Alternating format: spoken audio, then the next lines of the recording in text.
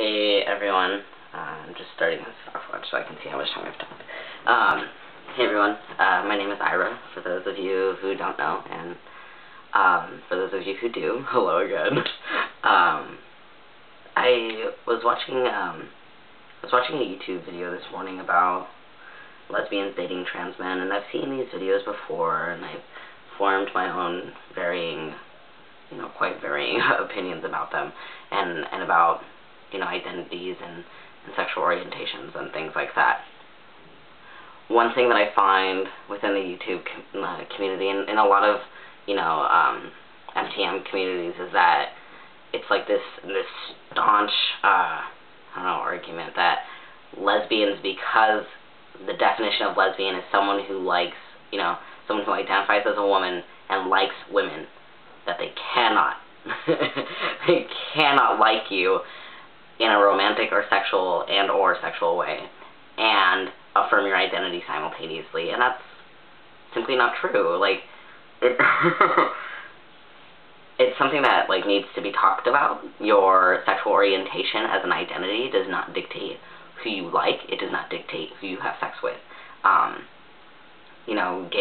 Gay men have straight sex all the time, and straight men have gay sex all the time. And the same goes for women, and the same goes for genderqueers, although, the whole concept of gay is really weird when you don't identify within the binary. It's like, I don't know.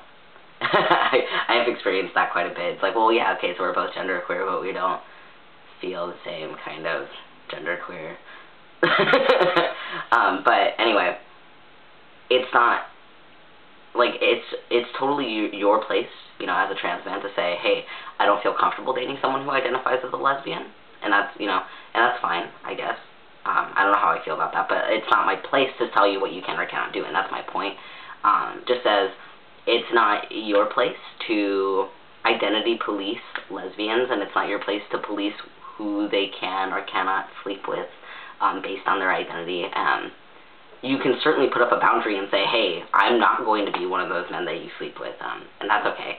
That certainly is more than okay, obviously, because practicing good consent is super awesome. But basically what it boils down to in FTM circles is the need and the desire to tell people what they can or cannot do. And this is, this is body policing, this is identity policing, and it simply isn't cool. I understand that you're only looking to be with people that affirm your identity, and you're only looking to, even if it's by their existence, they affirm your identity. Yes, I am a man, I am in a heterosexual relationship, and I know for a fact that the woman that I am with sees me as a man because she identifies as straight. And it's just like, I know lots of women who identify as lesbians that have sex with men. And it's not, just because somebody chooses to be with you despite identifying as a lesbian, it's not any form of commentary on whether or not you are man enough. It is not any form of commentary on your body. It is not any form of commentary on your identity, on your masculinity, anything like that. And at the point in time where it does become those things, it's not because this person identifies as a lesbian, but it's because they are undermining and disrespecting your identity. And it has nothing to do with their identity, if that makes sense. To attach this label that, oh yeah, okay, so lesbians don't date trans guys because they see them as women, or lesbians shouldn't date trans guys because they don't see us as men or whatever, and that lesbians date trans guys, or they try to or whatever because they see trans men as women. It's that's not true. Sure, a lot of what lesbians do see trans men as women and see us as some, I don't know, predatorial entity that tries to garner male privilege and refuses to accept the fact that we are secretly women or whatever, and that's everybody knows about dirt and all that bullshit. Those people do exist, but that also exists within straight women as well. So I guess I just want to reiterate that, one, it's not our place as trans men to tell lesbians who who they are allowed to be attracted to despite their identity. It's not our place to tell lesbians how they can or cannot identify. It is only our place to be able to set up our own boundaries around our own bodies and our own lives, right? And attaching behaviors to an entire group of people based on their identity it's wrong, basically. And this is where oppression stems from, really.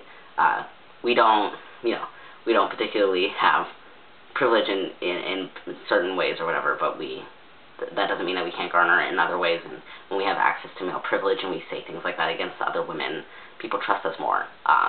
And so that could be incredibly damaging, especially if we're viewed as, especially if we're seen as straight, and we identify as straight and garner straight privilege. And so we need to be careful about the misinformation that we spew, and especially to younger, and by younger I mean like newly realizing their identity, like younger trans men, because it's a scary enough process as it is, and we don't need to create this myth that lesbians are going to like freaking prey on you, and they're doing so that way that they can take advantage of you and not recognize your identity and things like that. And that's simply not the case. Just let it might happen, it may very well happen, but it's not, because this said person identifies as a lesbian.